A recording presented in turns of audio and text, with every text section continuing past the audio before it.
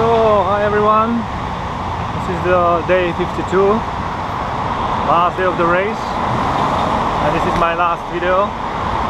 Just an hour ago, now it's about 8:30, and an hour ago Jayasalini has finished her race. So it's her first finish. It was a great finish, and she is the last finisher. At midnight, a race is over for this year. So I have to say it was a great race. It was a great performances. We had a great weather, and it was a great experience. I think for everybody, also for me. I didn't have my best, but I was more than happy with my performance and with everything. The feeling of the race was really good. It was really nice people, very nice runners, very good atmosphere, and it's always a great experience which you are carrying inside yourself after the race. And this year especially, you know, this is just so much joy you get, so much nice experiences that you can carry all the year inside you. And nothing nobody and nothing can really take it from you.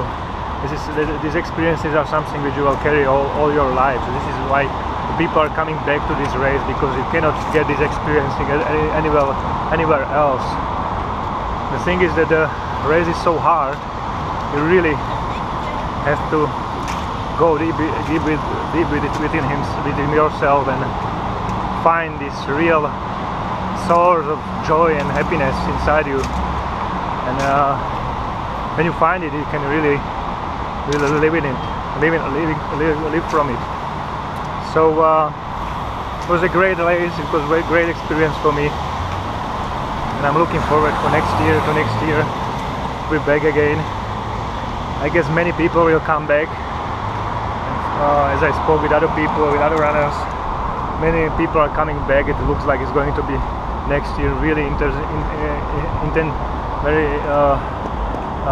nice race.